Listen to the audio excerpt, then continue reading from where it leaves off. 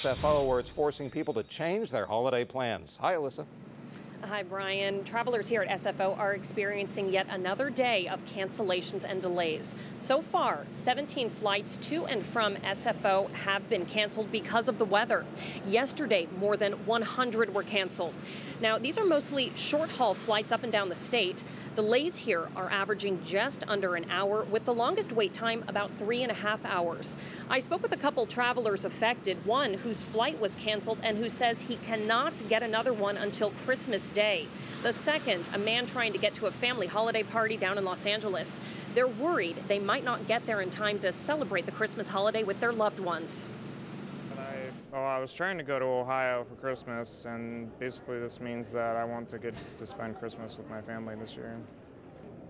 Friends hanging out there, because we're supposed to be there by 6 o'clock, but they'll wait for me.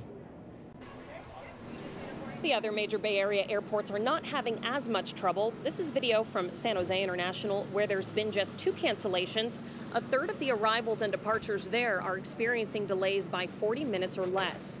And at the Oakland airport, no cancellations, but some delays averaging about 15 minutes. I spoke with an airport manager here at SFO, and he says they're doing their very best to get people home in time for the holidays. But as the weather changes, so do those travel plans. He suggests that people check their flight status at home before they get to the airport, and then try and make any changes over the phone or on the internet to avoid long lines. Reporting live at SFO, Elissa Harrington, CBS 5. Okay, thanks, Elissa. And by the way, you can track the storm anytime with our high